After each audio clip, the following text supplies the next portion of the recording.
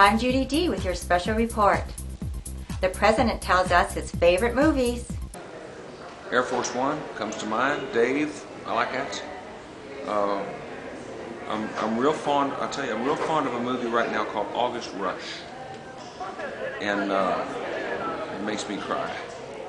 It's a beautiful story of an intangible like music having a power in a young man's life, and their forces try to steal it out of his heart, and he believes that the power of this intangible force can help make his wildest dreams come true. And to me, that's an analogy. Go to our website for more special reports. I'm Judy D. Bye.